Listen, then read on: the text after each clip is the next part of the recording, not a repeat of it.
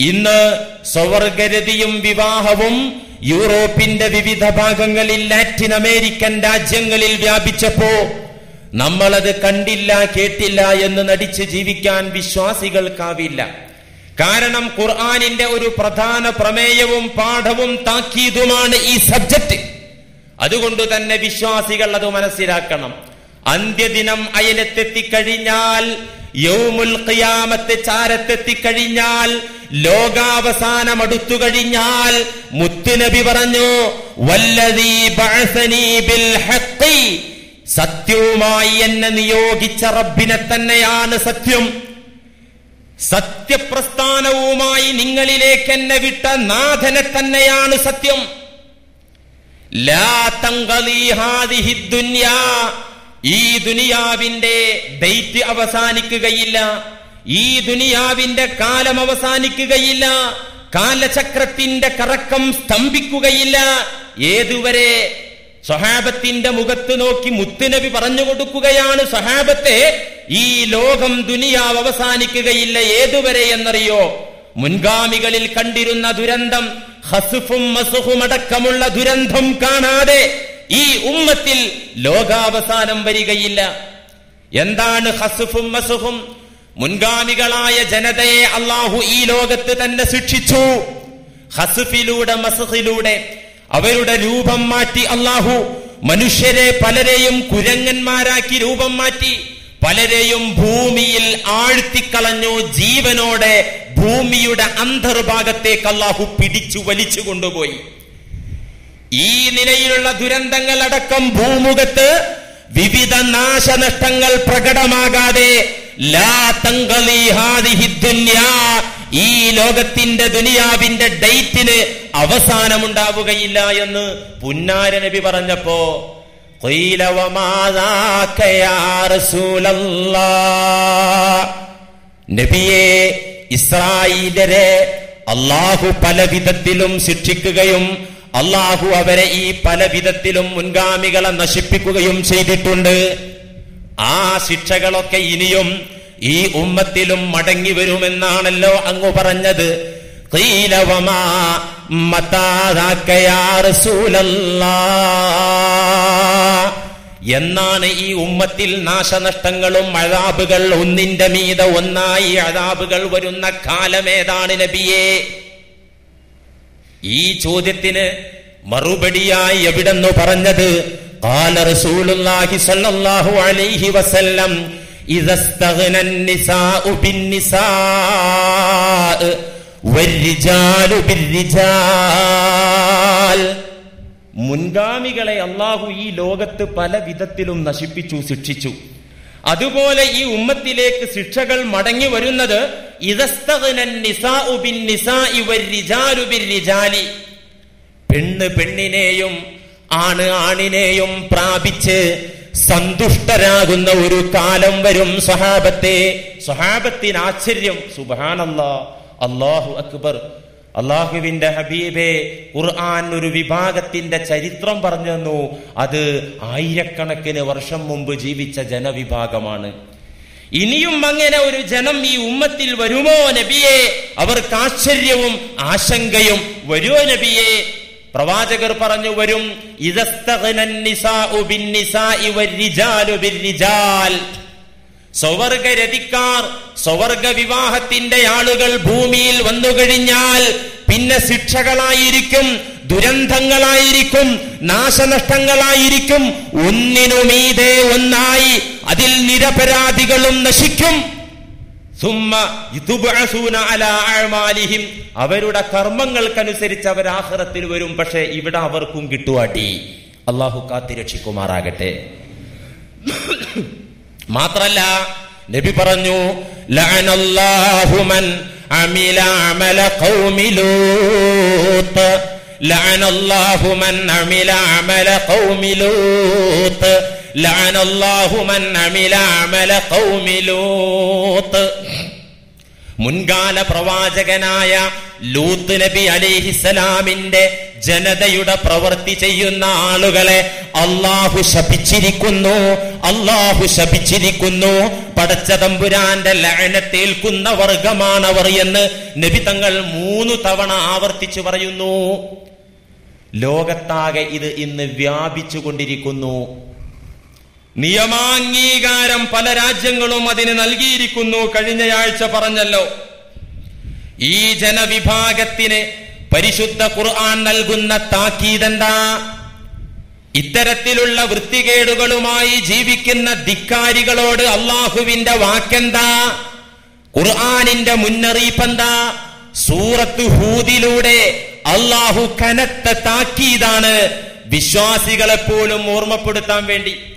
സൂറത്ത് ഹൂദിൽ സ്വവർഗ വിവാഹക്കാർക്കും രതിക്കാർക്കും താക്കീത് നൽകുന്നെങ്കിൽ സത്യവിശ്വാസികളായ നമുക്കെന്താ അതിലുള്ളത്? നമുക്കെന്താ അതിന് കാര്യം? അള്ളാഹു അവരെ പേടിപ്പെടുത്തുകയും അവർക്ക് ലഭിക്കാനിരിക്കുന്ന ശിക്ഷ വിശദീകരിക്കുകയും ചെയ്യുമ്പോ നമ്മൾ ആ പ്രവർത്തിയിട്ടില്ലല്ലോ, അതുമായി ബന്ധപ്പെട്ടിട്ടില്ലല്ലോ, നമുക്കെന്താ അതില്? എങ്കിൽ നിങ്ങൾ ആ ചോദ്യത്തിന് മറുപടിയായി മനസ്സിലാക്കേണ്ടത്, സൂറത്ത് ഹൂദിന്റെ താക്കീതുകൾ, മുന്നറിയിപ്പുകൾ കേട്ടിട്ട് അള്ളാഹുവിന്റെ ഹബീബായ മുത്ത് മുഹമ്മദ് മുസ്തഫ സല്ലല്ലാഹു അലൈഹി വസല്ലമ തങ്ങൾ പോലും ഭയക്കുകയും അമിതമായി അധികമായി പേടിക്കുകയും അവിടുന്ന് ക്ഷീണിക്കുകയും ചെയ്ത സംഭവം ഹദീസിൽ കാണാം. എന്ത്? സൂറത്തുൽ ഹൂദിലൂടെ അള്ളാഹു ധിക്കാരികളുടെ നേരെ നടത്തിയ മുന്നറിയിപ്പുകൾ, അവരോട് നടത്തിയ താക്കീതുകൾ വഹിയിലൂടെ നബിക്ക് കിട്ടിയപ്പോ നബി അത് കേട്ടു, അത് കണ്ടു. അക്രമികളെ അള്ളാഹു നശിപ്പിക്കുന്നത് എങ്ങനെയാണെന്ന രൂപം മുത്ത് നബി തങ്ങൾക്ക് വഹിയിലൂടെ കിട്ടിയപ്പോ അള്ളാന്റെ ഹബീബ് ചിന്തിച്ചത് എന്നെ കുറിച്ചല്ലല്ലോ, ഞാൻ ആ കുറ്റം ചെയ്തവനല്ലല്ലോ. ആ കുറ്റത്തിൽ നിന്നടക്കം സകല കുറ്റങ്ങളിൽ നിന്നും സമൂഹത്തെ മാറ്റുന്നവരും അവരോട് നല്ല പ്രഭാഷണങ്ങളും നിർദ്ദേശങ്ങളും ചെയ്യുന്ന ആളാണല്ലോ ഞാന്. അതുകൊണ്ട് എനിക്ക് ആ താക്കീതിലൊന്നും ഒന്നുമില്ല എന്നല്ല നബി വിചാരിച്ചത്. നബി ആ താക്കീത് കേട്ട് പഠിച്ച് മനസ്സിലാക്കിയിട്ട് നബി തങ്ങൾ വല്ലാതെ ഭയന്നു, ക്ഷീണിച്ചു. ഹദീസിൽ കാണാം, മഹാനായ അബൂബക്കർ അസ്സിദ്ദീഖുൽ അക്ബർ റളിയല്ലാഹു അൻഹു, സ്വഹാബത്തിന്റെ കൂട്ടത്തിലെ ഒന്നാമൻ, ഒരിക്കൽ മുത്ത് നബിയുടെ മുഖത്ത് നോക്കി ചോദിച്ചു, യാ ഹബീബല്ലാഹ്, നബിയേ, അങ്ങേക്ക് വല്ലാത്ത ഒരു ക്ഷീണം ബാധിച്ചതായി ഞാൻ കാണുന്നല്ലോ. അങ്ങയുടെ യുവത്വവും ഊർജവും പ്രസരിപ്പും പെട്ടെന്ന് നശിച്ചതുപോലെ എനിക്ക് തോന്നുന്നല്ലോ നബിയേ. അങ്ങയുടെ മുഖത്തെന്തോ ഒരു ക്ഷീണം, യുവത്വം നഷ്ടപ്പെട്ട് അങ്ങ് പെട്ടെന്ന് വൃദ്ധനായതുപോലെ നബിയേ. എന്തേ അങ്ങേക്കു പറ്റിയത്? എന്തേ അങ്ങേക്ക് ബാധിച്ച ക്ഷീണം? സിദ്ദീഖ് റളിയല്ലാഹു അൻഹു നബിയുടെ മുഖത്ത് നോക്കി ചോദിച്ചപ്പോ നബി തങ്ങൾ സിദ്ദീഖിനോട് പറഞ്ഞ മറുപടി, ശയ്യബത്നി ഹൂദുൻ വഅഖവാതുഹാ. സിദ്ദീഖേ, പെട്ടെന്ന് എന്റെ യുവത്വം പോയി എന്ന് താങ്കൾ പറഞ്ഞല്ലോ. ഒരു വയസ്സനെ പോലെ, വൃദ്ധനെ പോലെ എന്നെ കാണുന്നു എന്ന് സിദ്ദീഖ് നോക്കിയിട്ട് പറയുന്നുണ്ടല്ലോ, എന്റെ മുഖത്ത് നോക്കിയിട്ട്. സിദ്ദീഖേ, പെട്ടെന്ന് എന്നെ വൃദ്ധനാക്കാനുണ്ടായ കാരണം, എന്നിലുള്ള ഊർജവും പ്രസരിപ്പും നഷ്ടപ്പെടാനുണ്ടായ കാരണം, ശയ്യബത്നി ഹൂദുൻ വഅഖവാതുഹാ. ഹൂദ് സൂറത്തിലെ താക്കീതുകളാണ് എന്റെ മുടിയൊക്കെ നരപ്പിച്ച് കളഞ്ഞത്. മനസ്സിലായില്ല? സൂറത്തുൽ ഹൂദ് അവതരിച്ചു കിട്ടിയപ്പോ അള്ളാഹുവിന്റെ താക്കീതുകൾ ഞാൻ ഗ്രഹിച്ചപ്പോ ഞാന് വൃദ്ധനായിപ്പോയി സിദ്ദീഖേ. എന്റെ ഊർജവും പ്രസരിപ്പും നഷ്ടപ്പെട്ടു പോയി സിദ്ദീഖേ. അള്ളാഹുവിന്റെ അദാബ് ഓർത്തിട്ട് ഈ മുഹമ്മദിന്റെ ശക്തിയൊക്കെ ക്ഷയിച്ചു പോയി എന്ന് ഖാല റസൂലുള്ളാഹി. അള്ളാന്റെ ഹബീബ് വരെ ക്ഷീണിച്ചെങ്കിൽ സത്യവിശ്വാസികളായ നമ്മള് ഇത്തരം താക്കീതുകൾ കേട്ടിട്ട് മനസ്സിലാക്കിയിട്ട് അള്ളാഹുവിങ്കൽ അഭയം തേടൽ നിർബന്ധമാണ്, ഫർളാണ് നമുക്കൊക്കെ. എന്താണ്, ഏത് രീതിയിലാണ് സൂറത്ത് ഹൂദിലൂടെ ധിക്കാരികളുടെ നേരെ അള്ളാഹു നടത്തിയ മുന്നറിയിപ്പുകളും താക്കീതുകളും എങ്ങനെയാണ്? മഹാനായ ഖലീലുല്ലാഹി ഇബ്രാഹിം നബി അലൈഹിസ്സലാമിന്റെ സഹോദര പുത്രനായിരുന്നു ലൂത്ത് നബി അലൈഹിസ്സലാം. ആ പ്രവാചകന്റെ ജനതയിലാണ് ഈ ദുഷിച്ച പ്രവർത്തനം വ്യാപിച്ചത്. ആണ് ആണിനെയും പെണ്ണ് പെണ്ണിനെയും പ്രാപിച്ച് സന്തുഷ്ടനാകുന്ന സ്വഭാവം, ആ വൃത്തികെട്ട സ്വഭാവം വ്യാപിച്ചത് ലൂത്ത് നബി അലൈഹിസ്സലാമിന്റെ ഖൗമിലാണ്. മഹാനായ ആ പ്രവാചകന്റെ താക്കീതുകൾ ആ ജനത പുച്ഛിച്ചു തള്ളി. ഉടനെ അള്ളാഹു ആ ജനതയെ തകർക്കാൻ, ഭൂമുഖത്ത് നിന്ന് ഉന്മൂലനം ചെയ്യാൻ, ആ സമൂഹത്തെ വേരോട് പിഴുതെറിയാൻ അള്ളാഹു മലക്കുകളെ നിയോഗിക്കുകയാണ്. നേരെ അള്ളാഹുവിങ്കൽ നിന്ന് വരുന്ന പട്ടാളക്കാരായ മലക്കുകൾ ലൂത്ത് നബി അലൈഹിസ്സലാമിന്റെ ജനതയിലേക്ക് അവരെ തകർക്കാൻ നേരെ പോവുകയല്ല ചെയ്യുന്നത്. പിന്നെയോ വഴിയിൽ ഇബ്രാഹിം നബിയെ കണ്ടിട്ടാ പോകുന്നത്. ഇബ്രാഹിം നബി അലൈഹിസ്സലാം ജീവിച്ചിരിക്കുന്ന കാലമാണ്. ഇബ്രാഹിം നബിയെ കണ്ടിട്ട് ഈ ശിക്ഷാ നടപടിയെ കുറിച്ച് ചർച്ച നടത്തിയിട്ട് ഇബ്രാഹിം നബി അലൈഹിസ്സലാമിന് സന്തോഷ വാർത്ത അറിയിച്ചിട്ട്, സന്താന സൗഭാഗ്യത്തെ കുറിച്ചുള്ള സുവാർത്ത അറിയിച്ചിട്ട്, ഇസ്ഹാഖ് നബി അലൈഹിസ്സലാമിന്റെ ജനനത്തെ കുറിച്ച് സന്തോഷ വാർത്ത. ആദ്യം ഹാജറിലൂടെ ഇസ്മായിൽ എന്ന കുഞ്ഞുണ്ടായി, ദീർഘനാള് പ്രാർത്ഥിച്ചതിന്റെ ഫലമായി. അപ്പോഴൊക്കെ സാറാ ബീവി നിത്യനിരാശയോടെ കണ്ണുനീരുമായി സങ്കടവുമായി കഴിച്ചുകൂട്ടുകയായിരുന്നു. ഹാജർ എന്ന അടിമപ്പെണ്ണിലൂടെ കുഞ്ഞുണ്ടായപ്പോ യഥാർത്ഥ ഭാര്യയായ ഹസ്രത്ത് ഇബ്രാഹിം നബി അലൈഹിസ്സലാമിന്റെ പ്രിയതമയായ സാറാ ബീവിക്ക് വലിയ സങ്കടം. അപ്പോ ആ സാറാ ബീവിയിലൂടെ ഇസ്ഹാഖ് വമിൻ വറാഇ ഇസ്ഹാഖ് യഅഖൂബ് ഖുർആൻ പറഞ്ഞു അലൈഹിമസ്സലാം. ഈ രണ്ട് പുത്രന്മാർ പൗത്രനെ അടക്കം സന്തോഷ വാർത്ത അറിയിക്കാൻ വേണ്ടിയും മലക്കുകൾ നേരെ വന്നത്, ആദ്യമായി വന്നത് ഇബ്രാഹിം നബി അലൈഹിസ്സലാമിന്റെ വീട്ടിലേക്കാണ്. ഖുർആൻ ആ സംഭവം പറയുന്നുണ്ട്. ഇതൊക്കെ അള്ളാഹു A to Z വിശദമായി നമുക്ക് പറഞ്ഞു തന്നേക്കാണ്. നമ്മളിതൊക്കെ മരിച്ചു കൊടുത്ത് ഓതുക മാത്രമേ ചെയ്യാറുള്ളൂ. നമ്മളിതൊന്നും ഇതിന്റെ ആശയമോ ഈ ചരിത്രത്തിന്റെ പാഠമോ ഉൾക്കൊള്ളാൻ നമുക്ക് പറ്റുന്നില്ല, അല്ലേ? അല്ലെ ഈ കമ്പനിയിൽ ഒരു അന്നാമ് സൂറത്ത് ഓതുക, കുഴപ്പമില്ല, നല്ല തന്നെ. കമ്പനിയിൽ അന്നാമോ ഫാത്തിയോ ഒക്കെ ഓതിക്കോ, അതുകൊണ്ടൊന്നും ഒരു കുഴപ്പമില്ല. പക്ഷെ അങ്ങനെ നിങ്ങളെ ബിസിനസ്സിന് വിജയം കിട്ടാനും അവിടെ ഒരു ബർക്കത്ത് കിട്ടാനും മാത്രമല്ല ഖുർആൻ നിന്റെ നെഞ്ചകത്തെ വെളിച്ചമുള്ളതാക്കാൻ, നിന്റെ ഹൃദയഭൂമിയെ പ്രഭാപൂരിതമാക്കാനാണ് ഖുർആൻ പ്രഥമമായി നമ്മൾ ഉപയോഗപ്പെടുത്തേണ്ടത്. ഈ ചരിത്രത്തിന്റെയൊക്കെ സന്ദേശം പഠിക്കാനാണ് ഈ ചരിത്രമൊക്കെ റബ്ബുൽ ഇസ്സത്ത് നമുക്ക് മുമ്പാകെ അവതരിപ്പിച്ചു തന്നത്. വലഖദ് ജാഅത് റുസുലുനാ ഇബ്രാഹീമ ബിൽ ബുശ്റാ ഖാലൂ സലാമാ ഖാല സലാം. സൂറത്ത് ഹൂദിന്റെ 69ാമത്തെ ആയത്ത്. വലഖദ് ജാഅത്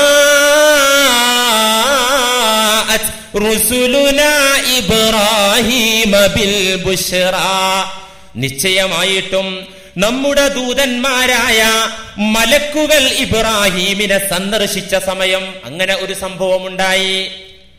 എന്തുമായിട്ടാണ് ഇബ്രാഹീമിന്റെ ചാരത്തേക്ക് നമ്മുടെ ദൂതന്മാരായ മലക്കുകൾ കടന്നു ചെന്നത്?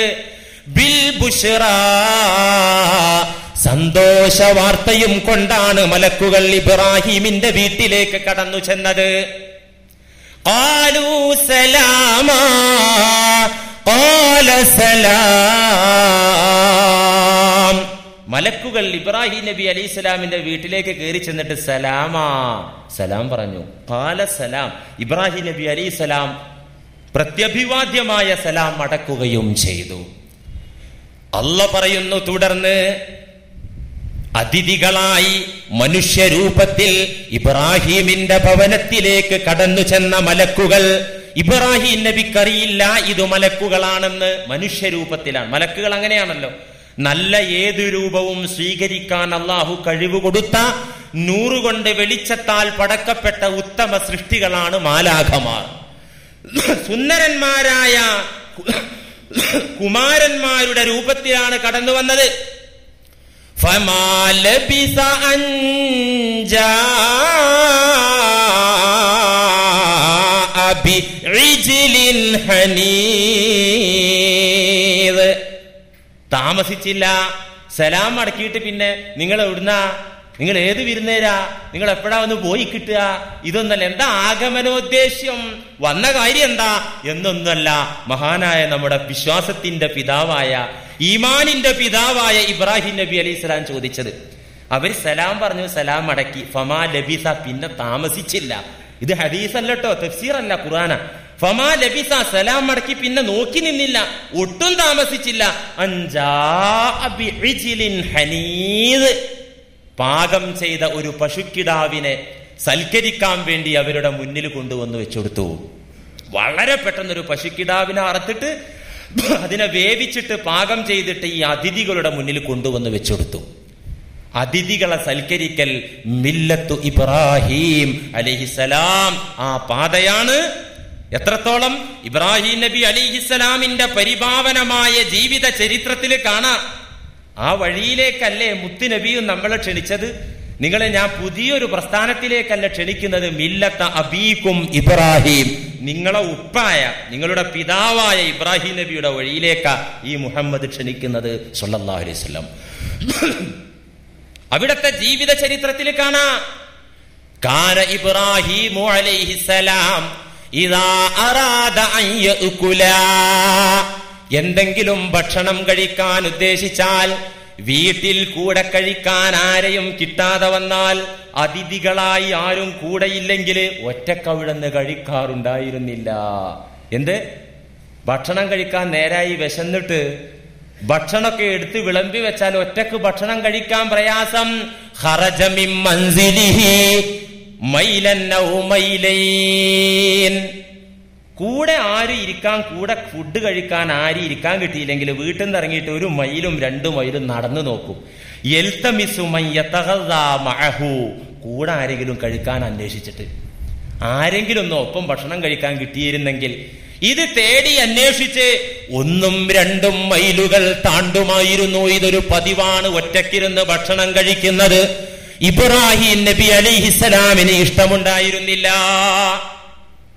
വകാന യുക്ന അബുല്ലീഫാൻ, ഇബ്രാഹിം നബിക്ക് ഒരു ടൈറ്റൽ നെയിം ഉണ്ടായിരുന്നു, ഒരു സ്ഥാനപ്പേര്. എന്താണ്? അബുല്ലീഫാൻ, അതിഥികളുടെ പിതാവ്. നബി സല്ലല്ലാഹു അലൈഹി വസല്ലം തങ്ങൾ അതിഥി സൽക്കാരത്തെ കുറിച്ച് പറഞ്ഞ ഒരൊറ്റ ഹദീസ് പഠിച്ചാൽ മതി, കൂടുതലൊന്നും വേണ്ട. ബുഖാരി ഉദ്ധരിച്ച ഹദീസ്, മൻ കാന യുഅ്മിനു ബില്ലാഹി വൽ യൗമിൽ ആഖിർ, അല്ലാഹുവിലും അന്ത്യദിനത്തിലും വിശ്വസിക്കുന്നവരാണ് നിങ്ങളെങ്കിൽ ഫൽയുക്രിം ലൈഫഹു, അതിഥികളെ മാനിക്കന്നെ വേണം. നിങ്ങൾക്ക് മരിച്ചു പോണ, അള്ളാന്റെ മുന്നിലേക്ക് പോണ, അന്ത്യദിനുണ്ട്, അള്ളണ്ട് എന്നൊക്കെ വിശ്വാസം ഉണ്ടോ? ഉണ്ടെങ്കിൽ നിങ്ങൾ ഈ പറയുന്ന നിയമം പാലിക്കണം, ഈ നിബന്ധന മാനിക്കണം. എന്താണ് ആ നിയമം? ഫൽയുക്രിം ലൈഫഹു, അതിഥികളെ മാനിക്കണം. ഫമാ ലബിസ അൻ ജാഅ ബിഇജ്ലിൻ ഹനീദ്, ഉടനെ തന്നെ പാകം ചെയ്ത പശുക്കിടാവിനെ വീട്ടിലേക്ക് വന്ന അതിഥികളുടെ മുന്നിൽ വെച്ചു കൊടുത്തു. വെച്ചു കൊടുത്തപ്പോ എന്താ സംഭവം? അല്ലാഹ് പറയാ, ഫലമ്മാ റആ ഐദിയഹും ലാ തസിലു ഇലൈഹി നകിറഹും വഔജസ മിൻഹും ഖീഫാ ഖാലൂ ലാ തഖഫ് ഇന്നാ ഉർസിൽനാ ഇലാ ഖൗമി ലൂത്ത്. ഈ ഭക്ഷണം റെഡിയാക്കി മുന്നിൽ വെച്ചു കൊടുത്തിട്ട് ഇബ്രാഹിം നബി അലൈഹി സ്വലാം അങ്ങനെ ചെന്ന് നിന്ന് നോക്കുകയാണ്. സാധാരണ കൈയെടുക്കാൻ പറഞ്ഞ അതിഥികൾ വന്നാൽ പിന്നെ കഴിക്കുമല്ലോ. ഫലമ്മാ റആ ഐദിയഹും ലാ തസിലു ഇലൈഹി, വിരുന്നുകാർ ആ ഭാഗം മൈൻഡ് ചെയ്യുന്നില്ല, അവർ ശ്രദ്ധിക്കുന്നേ ഇല്ല. അവരുടെ കൈകൾ ഈ തളികയിലേക്ക്, ഭക്ഷണത്തിലേക്ക് നീളുന്നില്ല എന്ന് കണ്ടപ്പോ, അവരാ ഭാഗം ശ്രദ്ധിക്കുന്നില്ല എന്ന് ഇബ്രാഹിം നബി കണ്ടപ്പോ, നകിറഹും, അവരുടെ കാര്യത്തിൽ സംശയം തോന്നി. വഔജസ മിൻഹും ഖീഫ, ഉള്ളിലെന്തോ ഒരു പേടി തോന്നി. പടച്ചോനെ, ഇത് എന്താ ഇത് സംഭവം? ഭക്ഷണം കഴിക്കാത്തൊരു വിഭാഗവും മനുഷ്യരില്. ഉടനെ അവർ പറഞ്ഞു, ഖാലൂ ലാ തഖഫ്, ഹസ്രത്ത് ഇബ്രാഹിം അലൈഹിസ്സലാമിന്റെ ആശങ്കയും സംശയവും ഭയവും കണ്ടപ്പോ അതിഥികളായി വന്ന ദൂതന്മാർ പറഞ്ഞു, ലാ തഖഫ് പേടിക്കണ്ട ഇബ്രാഹിമേ, ഇന്നാ ഉർസിൽനാ ഇലാ ഖൗമി ലൂത്ത്, ഞങ്ങൾ മനുഷ്യരല്ല കേട്ടോ, ലൂത്തിന്റെ ജനതയിലേക്ക് ആ ധിക്കാരികളായ വർഗത്തെ നശിപ്പിക്കാൻ അല്ലാഹു ഞങ്ങളെ അയച്ച മലക്കുകളാകുന്നു ഞങ്ങൾ. ലൂത്ത് ജനതയെ തകർക്കാൻ അള്ള നിയോഗിച്ച മലക്കുകളാണ് ഞങ്ങൾ തിന്നൂല, ഞങ്ങൾക്ക് ഭക്ഷണം വേണ്ട, അതുകൊണ്ട് പേടിക്കണ്ട കേട്ടോ ഇബ്രാഹിമേ എന്ന്. അങ്ങനെ പേടിയൊക്കെ പോയി. ഇബ്രാഹിം നബി അലൈഹി സ്വലാമിന് പിന്നെ പേടി തോന്നിയില്ല. ഖുർആൻ പറയാൻ ഫലമ്മാ ദഹബ അൻ ഇബ്രാഹീമ റൗഉ വജാഅതുൽ ബുശ്റാ യുജാദിലുനാ ഫീ ഖൗമി ലൂത്ത് ഇന്ന ഇബ്രാഹീമ ലഹലീമുൻ അവ്വാഹും മുനീബ്. ഇബ്രാഹീമിന്റെ പേടിയൊക്കെ പോയി, മലക്കുകളാണെന്ന് തിരിച്ചറിഞ്ഞു. വജാഅതുൽ ബുശ്റാ, സന്താന സൗഭാഗ്യ സുവാർത്ത കിട്ടിയപ്പോ യുജാദിലുനാ ഫീ ഖൗമി ലൂത്ത്, അല്ലാഹു പറയാൻ മലക്കുകൾ പറഞ്ഞല്ലോ, ഞങ്ങളെ നിങ്ങളുടെ സഹോദരപുത്രനായ ലൂത്ത് ഉണ്ടല്ലോ കുറച്ച് അകലെ, ആ ലൂത്തിന്റെ ജനതയെ തകർക്കാൻ അള്ള വിട്ട മലക്കുകളാണ് ഞങ്ങളെന്ന് പറഞ്ഞപ്പോ പേടിയൊക്കെ മാറിയപ്പോ ആദ്യം ഇബ്രാഹിം ചെയ്തത് യുജാദിലുനാ ഫീ ഖൗമി ലൂത്ത്, ലൂത്തിന്റെ ജനതയുടെ കാര്യത്തിൽ ഇബ്രാഹിം നമ്മളോട് തർക്കിച്ചു. അള്ള പറയാൻ എന്താ തർക്കിച്ചത്? അല്ലാഹുവേ, അവരെത്ര അധികം തെമ്മാടികളാണെങ്കിലും തോന്യാസികളാണെങ്കിലും മ്ലേച്ഛമായ പ്രവർത്തനങ്ങളുമായി ജീവിക്കുന്നവരാണെങ്കിലും തമ്പുരാനെ, അവരുടെ കൂട്ടത്തിൽ ചുരുങ്ങിയ ആളുകളെങ്കിലും നല്ലവരുണ്ടെങ്കിൽ നാഥാ, ആ നന്മയെ നിനക്ക് വളർത്താൻ സാധിക്കില്ലേ? അവരുടെ ആ ധിക്കാരികളെ മാറ്റാൻ നിനക്ക് പറ്റില്ലേ തമ്പുരാനെ? അതുകൊണ്ട് ആ ജനതയെ നീ തകർക്കരുത്, അവരെ നീ നശിപ്പിക്കരുത് നാഥാ. ഇവരെ തകർക്കാൻ വന്ന മലക്കുകളോട് തർക്കിച്ചു. അള്ള പറയാണ് അത് നമ്മളോടുള്ള തർക്കമായിരുന്നു. തർക്കം എന്ന് പറഞ്ഞാൽ എന്താ? ഈ ജനതയുടെ കാര്യത്തിലുള്ള അതിനുള്ള കാരണം അള്ളാഹു തന്നെ പറയുന്നു. ഏത്? ലൂത്ത് ജനതയെ നശിപ്പിക്കരുത്, അവരെ അദാബാക്കരുത്, അവരെ ഭൂമിയിൽ നിന്ന് തകർത്ത് കളയരുത് പടച്ചോനെ. ഇബ്രാഹിം നമ്മളോട് തർക്കിച്ചു പറഞ്ഞു. എന്തേ കാര്യം? ഇന്ന ഇബ്രാഹിമ ലഹലീമുൻ അവ്വാഹും മുനീബ്, നിശ്ചയം ഇബ്രാഹിം ക്ഷമാശീലനും ദയാലുവും നന്നായി ഖേദിച്ചു മടങ്ങുന്നവരുമാകുന്നു. വല്ലാത്ത ക്ഷമയുള്ള, വല്ലാത്ത ദയയുള്ള, നന്നായി പശ്ചാത്തപിച്ച് മടങ്ങുന്ന ഒരു ദാസനാണ് ഇബ്രാഹിം. അതുകൊണ്ട് തന്നെ ആ ജനതയുടെ കാര്യത്തിൽ ഖേദിച്ചു മടങ്ങാനും ആ ജനതയെ നന്മയിലേക്ക് നയിക്കാനുമാണ് നമ്മളോട് തർക്കിച്ചത്. പക്ഷേ ഖാലൂ യാ ഇബ്രാഹീമു അഅ്രിദ് അൻ ഹാദാ ഖദ് ജാഅ അംറു റബ്ബിക് وَإِنَّهُمْ آتِيهِمْ عَذَابٌ غَيْرُ مَرْدُودٍ. നാം പറഞ്ഞു, ആ ദൂതന്മാരുടെ വാക്കിലൂടെ അള്ളാഹു പറയുകയാണ്, നാം അറിയിച്ചു ഇബ്രാഹിമിനോട്, ഓ ഇബ്രാഹിം അഅ്രിദ് അൻ ഹാദാ, ആവശ്യമില്ലാത്തതിൽ ഇടപെടണ്ട, അവരെ തകർക്കുക എന്നത് ഖദ് ജാഅ ഇന്നഹു ഖദ് ജാഅ അംറു റബ്ബിക്, അള്ളാന്റെ വിധി വന്നുപോയി. പടച്ച തമ്പുരാന്റെ വിധി വന്നാൽ പിന്നെ ആ വിധിയെ മാറ്റാനോ റദ്ദാക്കാനോ ലോകത്ത് പിന്നെ ഒരു മേൽക്കോടതിയില്ല, പിന്നെ ഒരു സുപ്രീം കോടതിയില്ല, പിന്നെ ഒരു ദയാഹരജിയില്ല.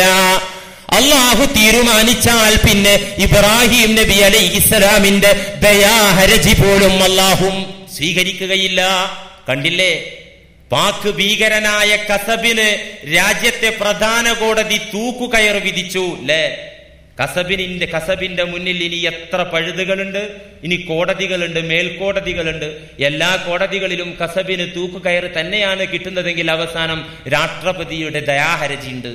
ആ ദയാഹരജിക്ക് വേണ്ടിയിട്ട് സമർപ്പണം വന്നാലോ, ഇപ്പൊ എത്രയെത്ര കുറ്റവാളികൾ, വധശിക്ഷ വിധിക്കപ്പെട്ട കുറ്റവാളികളാണ് 10-20 വർഷമായിട്ട് ഒക്കെ രാഷ്ട്രപതിയുടെ മേശപ്പുറത്തിരിക്കുക. ഇങ്ങനെയല്ല, ഇന്നഹു ഖദ് ജാഅ അംറു റബ്ബിക്, അങ്ങയുടെ നാഥന്റെ വിധി വന്നു കഴിച്ചിട്ടുണ്ട്.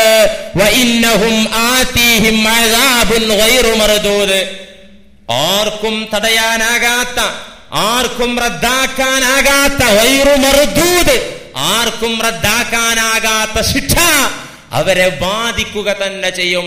അതുകൊണ്ട് ഇബ്രാഹിം നബിയെ, അവരുടെ കേസിൽ താങ്കൾ ഇടപെടരുത്, അവരെ ശിക്ഷിക്കാൻ തീരുമാനിച്ചിരിക്കുകയാണ്.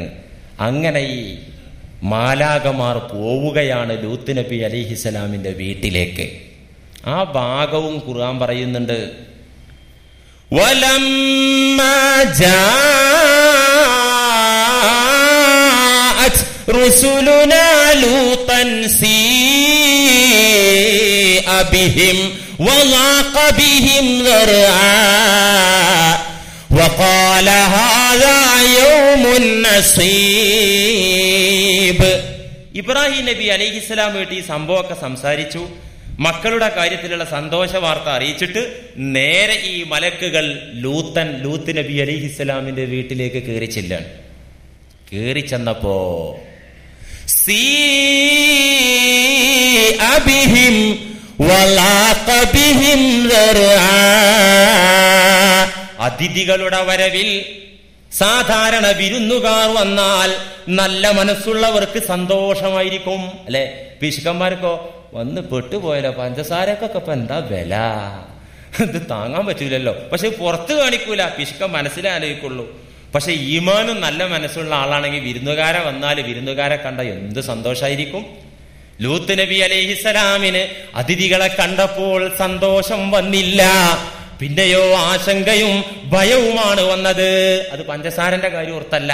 പിന്നെയോ കണ്ടപ്പോൾ സീഅബിഹിം വളാഖ ബിഹിം ദർആ, അവരെ കണ്ടപ്പോ ലൂത്തിന്റെ മനസ്സ് പിടച്ചു, മനസ്സിൽ വല്ലാത്ത ബേജാറ് വന്നു, മനസ്സിൽ വല്ലാത്ത ആശങ്കയും ഭയപ്പാടും വന്നു. എന്തുകൊണ്ട്? സ്വന്തം ജനതയുടെ ധാർമ്മിക അധപതനത്തെക്കുറിച്ച് നല്ല ബോധമുള്ള ആളായിരുന്നു ലൂത്ത് നബി അലൈഹിസ്സലാം. അവർക്ക് ആണുങ്ങളെ കിട്ടിയാൽ മതി. ഈ വിരുന്നുകാരാണെങ്കിലോ ആ ജനതയെ അല്ലാഹു സുബ്ഹാനഹു വ തആല ലൂത്ത് ജനതയിലേക്ക് ഈ മലക്കുകളെ വിട്ടത് സാധാരണ സുന്ദരന്മാരായ ബാലന്മാരെ കണ്ടാൽ വെറുതെ വിടാത്ത, കേറിപ്പിടിച്ച് അവരുടെ ലൈംഗിക വികാരത്തിന്റെ ശമനത്തിനുള്ള യന്ത്രമാക്കാൻ പുരുഷ ബാലന്മാരെ, സുന്ദരന്മാരെ ഉപയോഗപ്പെടുത്തുന്ന ആ ജനതയിലേക്ക് മലക്കുകൾ കേറിച്ചെന്നത് സുന്ദര കുമാരന്മാരുടെ രൂപത്തിലായിരുന്നു. ഇതങ്ങട്ട് കണ്ടപ്പോ ലൂത്ത് നബി അലൈഹിസ്സലാമിന്റെ മനസ്സ് പടച്ചു, വല്ലാത്ത ബേജാറ്, വല്ലാത്ത ഭയം. ആരൊക്കെയിരുന്നു ഈ മലക്കുകള്? തഫ്സീറിൽ കാണാ അൻ ഇബ്നു അബ്ബാസ് റളിയല്ലാഹു അൻഹുമാ കാനൂ സലാസത്തൻ, 3 മലക്കുകളായിരുന്നു. ജിബ്രീലു വ ഇസ്രാഫീലു വ മീകായിലു അലൈഹിമുസ്സലാം, ഈ 3 മലക്കുകളായിരുന്നു സുന്ദര കുമാരന്മാരുടെ രൂപത്തിൽ കയറി ചെന്നത്. കണ്ടപ്പോ വല്ലാത്ത പേടി. പടച്ചോനെ, എന്റെ അതിഥികളായി വന്ന ഇവരെ നാട്ടുകാർ വെറുതെ വിടൂലല്ലോ റബ്ബേ, ഞാൻ കുടുങ്ങോലോ, ഇപ്പൊ നാണം കെടുവല്ലോ, ഇതാ പേടി. فجاء قومه يهرعون إليه ومن قبل كانوا يعملون السيئات قال يا قوم هؤلاء بناتي هن أطهر لكم فاتقوا الله ولا تخزوني في ضيفي أليس منكم رجل رشيد. താമസിച്ചില്ല, ഈ 3 മലക്കുകൾ ഇങ്ങ് കയറി വന്ന് സുന്ദര ബാലന്മാരുടെ രൂപത്തിൽ വീട്ടിലെത്തിയപ്പോ സൽക്കരിക്കുന്ന മനസ്സൊന്നും ഉണ്ടായില്ല. കാരണം എന്താ? ഈ പേടി. ഉടനെ തന്നെ ഈ വിവരം മണത്തറിഞ്ഞ ധിക്കാരികളായ ജനത ലൂത്തിന്റെ വീട്ടുവാതിൽക്കലെത്തി. സുബ്ഹാനല്ലാഹ്, ആ ജനത അപ്പോഴെ തന്നെ അത് മണത്തറിഞ്ഞിട്ട് ലൂത്ത് നബി അലൈഹി സ്വലാമിന്റെ വീടിന്റെ കവാടത്തിങ്കൽ വന്ന് നിന്നു. വമിൻ ഖബ്ലു കാനൂ യഅമലൂന സയ്യിആത്ത്, ഇവര് മുമ്പേ തെമ്മാടികളാണ് ഖുർആൻ പറയുന്നു. ഇവര് വന്നു നിൽക്കുന്ന കാഴ്ച മഹാനായ ആ പ്രവാചകൻ ലൂത്ത് നബി അലൈഹിസ്സലാം കണ്ടപ്പോ, യാ ഖൗമി, എന്റെ ജനമേ, ഹാഉലാഇ ബനാതി, ഇതൊക്കെ എന്റെ പെൺകുട്ടികളാണ്. എന്റെ പെൺകുട്ടികൾ ഈ നാട്ടിൽ ഇഷ്ടം പോലെ ഉണ്ടല്ലോ. ഹുന്ന അത്ഹറു ലക്കും, അവരെ വിവാഹം കഴിച്ച് സംശുദ്ധ ജീവിതം നയിച്ചോളൂ. ഹുന്ന അത്ഹറു ലക്കും, ആ പെൺകുട്ടികളാണ് നിങ്ങൾക്ക് ശുദ്ധരായിട്ടുള്ളവർ. അതുകൊണ്ട് ആ പെൺകുട്ടികളെ നിങ്ങൾ വേളി കഴിക്കുക, അവരിലൂടെ വൈകാരിക ശമനം നടത്തുക. ഹുന്ന അത്ഹറു ലക്കും ഫത്തഖുല്ലാഹ വലാ തുഖ്സൂനി ഫീ ളൈഫി.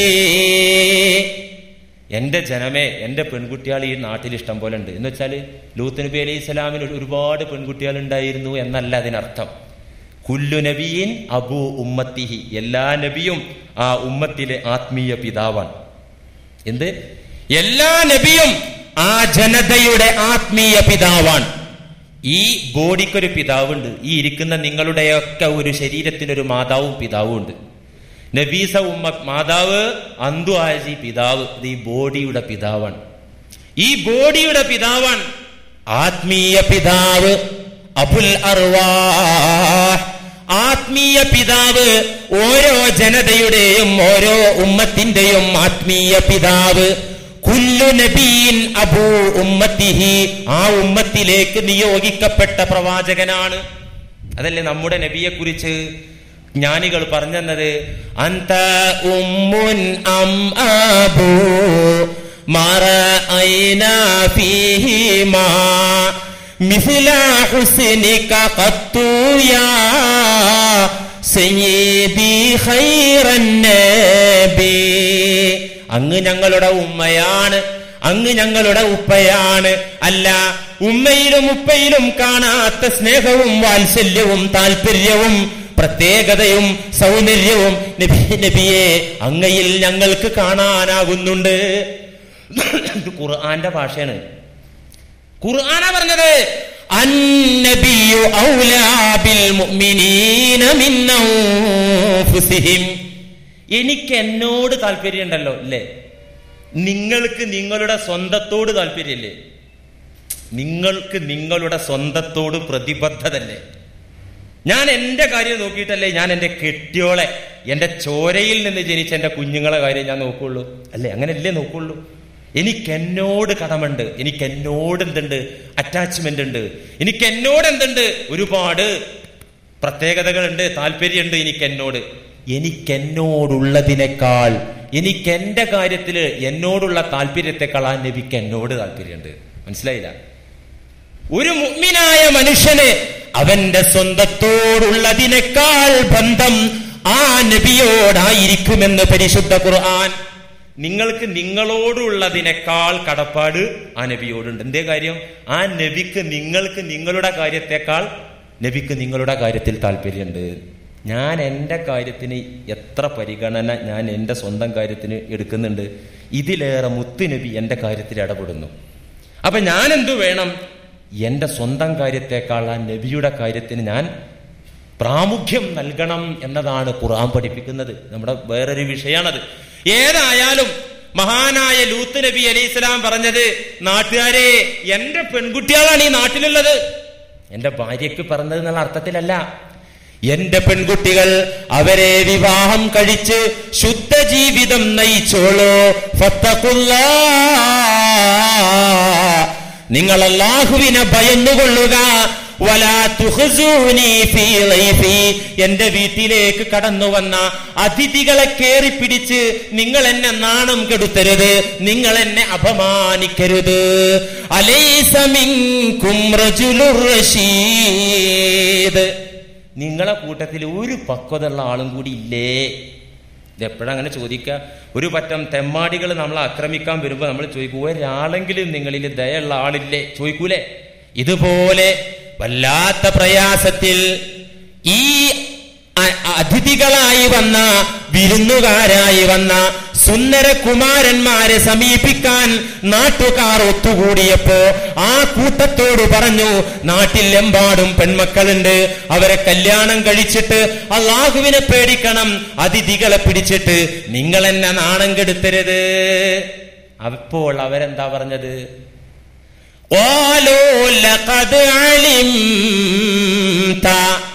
അവര് ഒന്നടങ്കം പറഞ്ഞു, നിനക്കറിയാമല്ലോ ലൂത്തേ ഞങ്ങളുടെ ആവശ്യം എന്താണെന്ന്.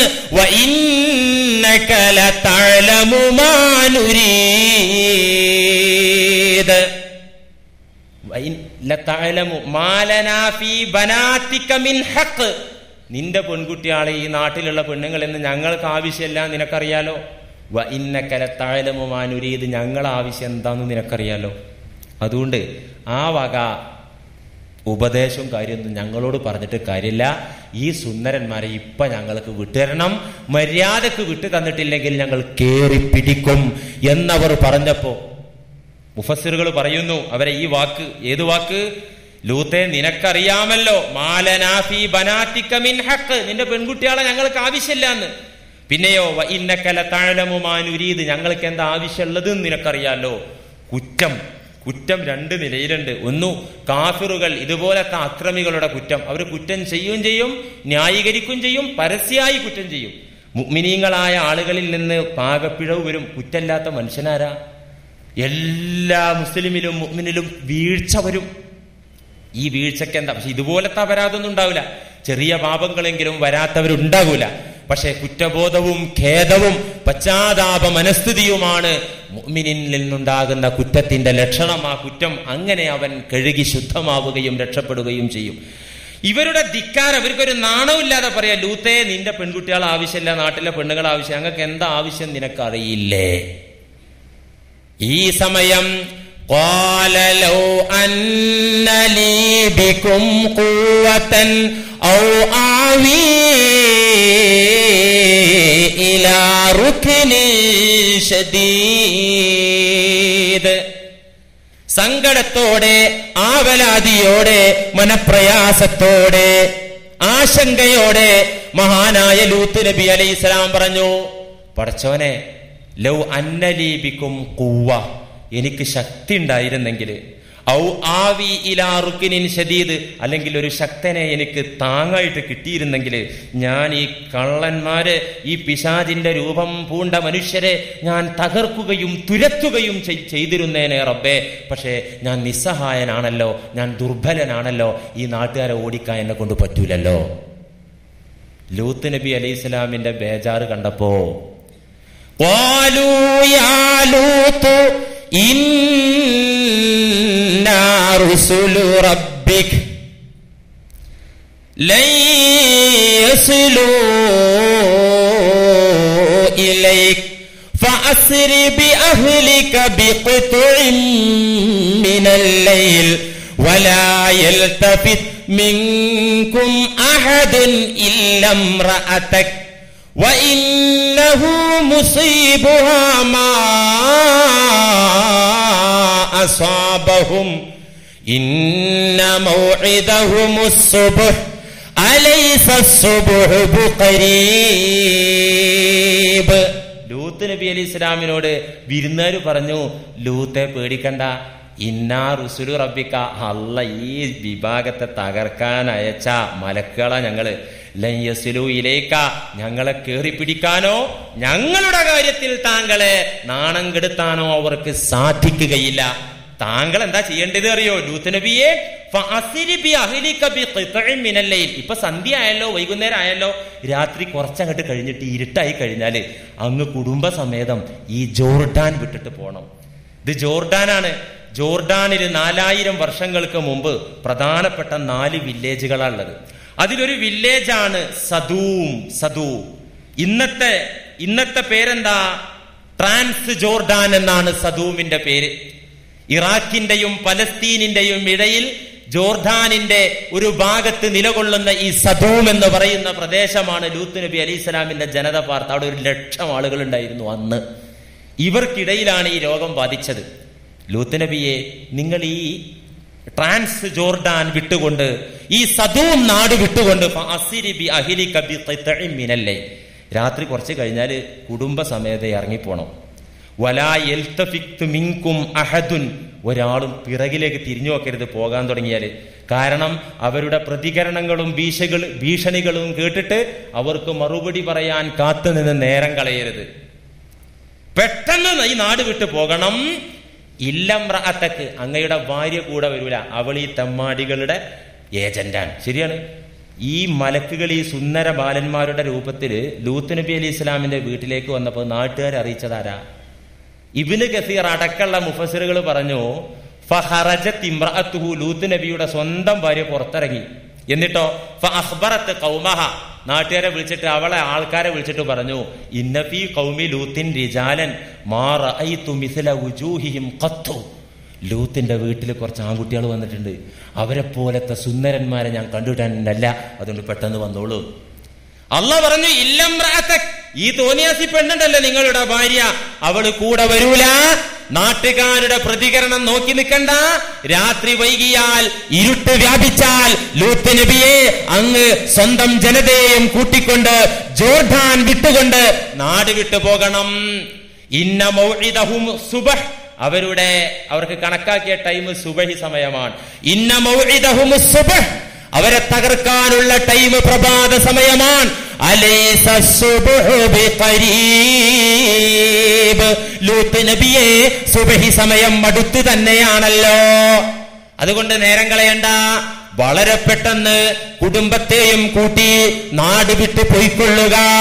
ഈ ജനതയെ അല്ലാഹു തകർക്കും, ഞങ്ങളെ പ്രാപിക്കില്ല. ഇവർ ആണ് ആണിനെ പ്രാപിക്കുന്ന, പെണ്ണ് പെണ്ണിനെ പ്രാപിക്കുന്ന ഈ വർഗത്തെ ഭൂമുഖത്ത് നിന്ന് തുടച്ചു നീക്കാൻ അള്ളാഹുവിന്റെ കൽപ്പന വന്നിരിക്കുന്നു. ലൂത്ത് നബിയെ അങ്ങ് നാട് വിടുക. ലൂത്ത് നബി അലൈഹിസ്സലാം 400 കിലോമീറ്റർ ആ രാത്രിയിൽ താണ്ടി. 400 കിലോമീറ്റർ അകലെ ചെന്നപ്പോ സദൂമിൽ എന്താ നടക്കുന്നത്? സുബ്ഹാനല്ലാഹ്, അന്ന് അല്ലാഹു ചെയ്ത പണി, സദൂം എന്ന പ്രദേശത്ത് ചെയ്ത പണി.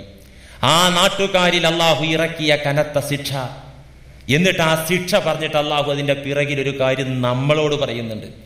ഇന്നും ജോർദാനിലെ ചാവുകടൽ, ഡെഡ് സീ, അതിന്റെ പ്രദേശത്ത് കിഴക്കും വടക്കും ചെന്ന് നോക്കിയാൽ അന്നത്തെ ജനതയെ ശിക്ഷിച്ചതിന്റെ ബാക്കി പത്രം, അതിന്റെ അവശിഷ്ടങ്ങൾ, അതിന്റെ സ്മാരകങ്ങൾ പച്ച കണ്ണുകൊണ്ട് എനിക്കും നിങ്ങൾക്കും കാണാം. ഇതൊക്കെ പാടല്ലേ? എങ്ങനെയാണ്, ഏത് വിധത്തിലാണ് ആ ജനതയെ അല്ലാഹു തകർത്തത്? ആ തകർച്ചയുടെ പിന്നിലുള്ള പാടെന്താ? ഖുർആൻ തന്നെ പറയുന്നുണ്ട്. ഇൻഷാ അല്ലാഹ് അടുത്തയാഴ്ച ആ ഭാഗം കൂടെ നമുക്ക് പറയാം. അല്ലാഹു സുബ്ഹാനഹു വ തആല നീചമായ, നികൃഷ്ടമായ കാര്യം ലോകത്ത് വ്യാപിക്കുമ്പോൾ അതിൽ നിന്ന് പൂർണ്ണമായി മാറി നിൽക്കാനും പരമാവധി അതിനെ എതിർക്കാനും അതിനെ തുടച്ചു മാറ്റാനും വേണ്ടത് ചെയ്യാൻ അല്ലാഹു നമുക്കൊക്കെ തൗഫീഖ് നൽകുമാറാകട്ടെ. കുറ്റങ്ങളിൽ നിന്ന് മാറി നിൽക്കാൻ അല്ലാഹു തൗഫീഖ് നൽകട്ടെ. വ ആഖിറു ദഅവാനാ അനിൽ ഹംദുലില്ലാഹി റബ്ബിൽ ആലമീൻ. അസ്സലാമു അലൈക്കും.